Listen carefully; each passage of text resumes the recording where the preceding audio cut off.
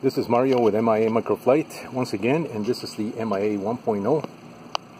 It's the 2019 version, but we're still flying this same model. There hasn't been changes to it. It's the same autogyro as I show in many of the videos that are on my channel in YouTube or on YouTube. This particular gyro uses a trademark head. This is the MIA trademark control head. You can see all the mechanics are hidden away. You cannot see any of the pivoting mechanism, which is basically a yoke or universal joint that's been designed as part of that head design that you see here. And you can see how the model is just spinning by itself. The rotor head, just a very slight breeze today. You can see the trees are not moving very much, but there's a very slight breeze. So that's an indication of how well this rotor head is built. This rotor head is a dual plate, dual bearing with blade saver extenders that you see here. And that allows, the extenders allow the rotor to spin easier in very light breeze conditions like today. But you can also fly it without the extenders or blade savers and just mount the blades directly to the flex plates on a more breezier day or windy conditions. The airframe on this particular one, since I switched from wood, I used to make them in wood, and the 3D printed parts that you see here, all the parts in color, used to be fiberglass plates just to sandwich the frames.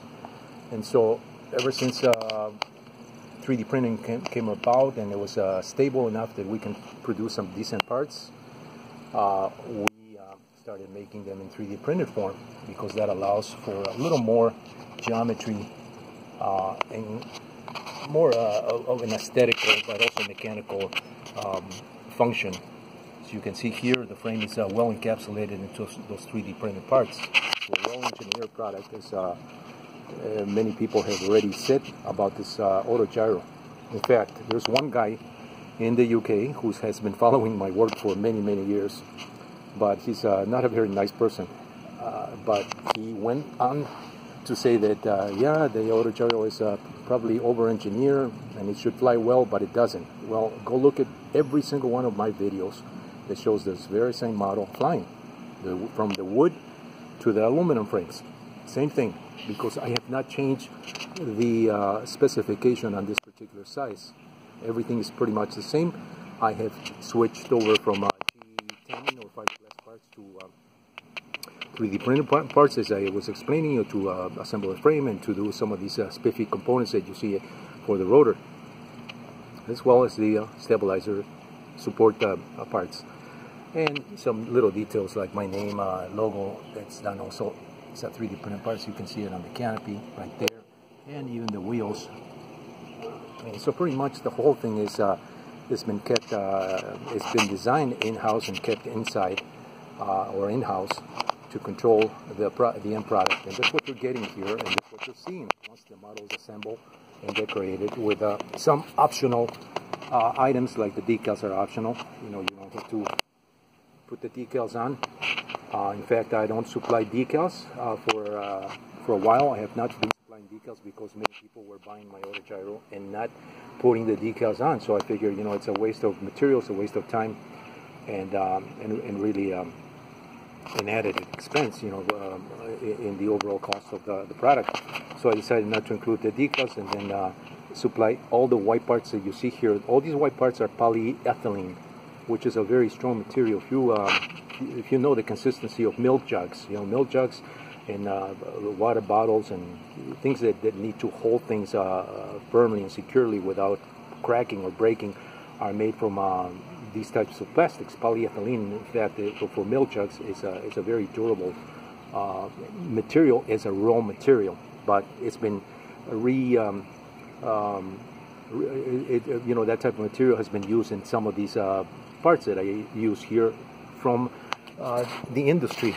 You know, they came out with these corrugated polyethylene plastic sheets, and so that's what I employ in all these models here. In fact, I employ that in all my models because I got tired of molding vacuum forming these parts, and later on, one good crash, one good hit, and the parts would crack, and I would have to replace them. So this eliminated that issue, with vacuum forming, and even some injection molded parts that are made from ABS or similar lightweight thin plastics. So polyethylene is very durable. You will probably bend this. It'll bend, but you will not break this. So it's very, very durable material, and very lightweight, and so that's the reason why I use these for the seat, for the canopy, for vertical and horizontal stabilizers. Another detail that should be mentioned here is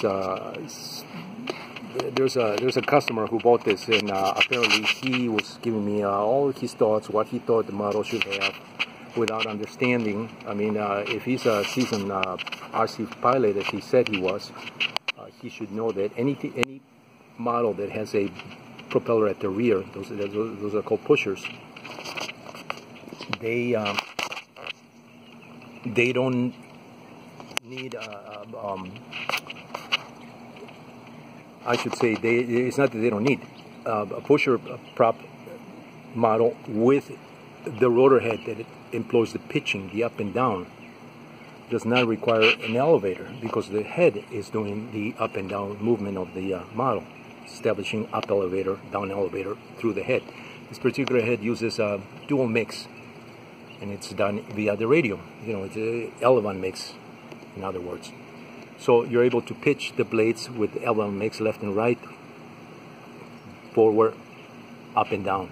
So your elevator and aileron is employed into the head. So therefore you do not need an up elevator installed on the horizontal stabilizer. However, this model does have a rudder employed for more coordinated turns with that type of control. So this is not a Auto G. An Auto G, it was a tractor type with a motor at the front, and thus fixed pitch rotor head. So therefore it needed an elevator to control the up and down. This is not that type of aircraft. And any seasoned RC modeler that understands pusher from tractor type designs, universal heads, should know that already. So basically this is the same design. This one is 2019. We haven't changed anything on this since that time. We're still flying this little Autogyro.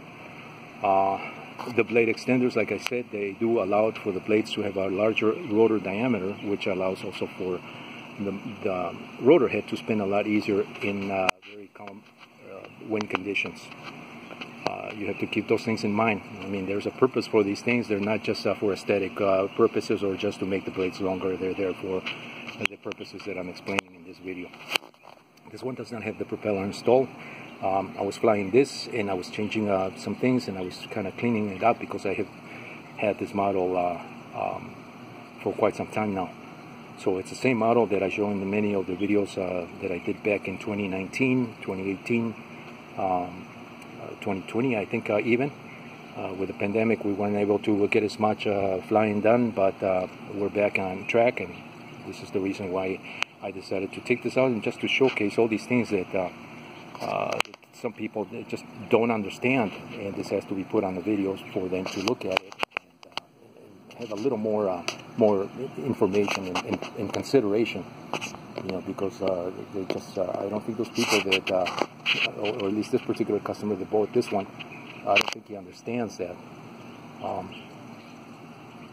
So this is that type of Autogyro. It's a 1.0 size, which is in the hierarchy of the way I designed all these things. I started with 1.0 and up to 3.0. I have the same concept in terms of size hierarchy, with the micro lights, helicopters, and many of the products, radio control buggies. I've done go-karts, I've done land yachts, I've done helicopters, ultra lights, micro lights. I mean, pretty much anything that is radio control, I pretty much have done that over the years. But I tend to concentrate on things that are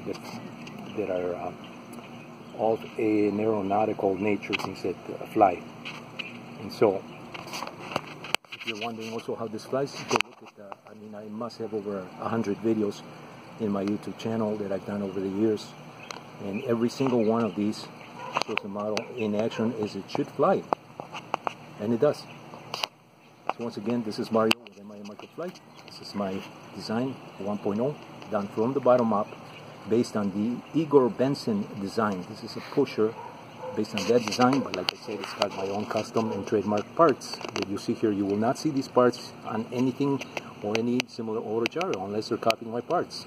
And this, I've said that this over the years, since the time I designed this part, I came up with this particular head design, which is very clean, like I said, very elegant. The whole kit, whole model is very elegant, and there's no RC or Autogyro that will look like this, assembles like this, or performs as in my videos.